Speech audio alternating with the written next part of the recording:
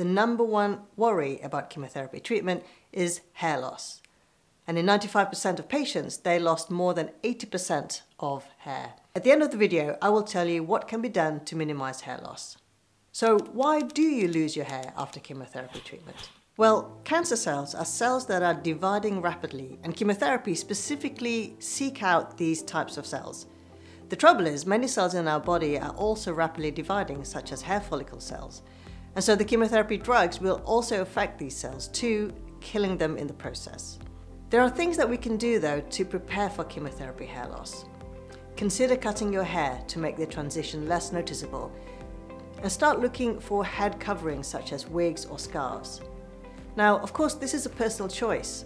Whatever you decide, planning ahead can be very useful.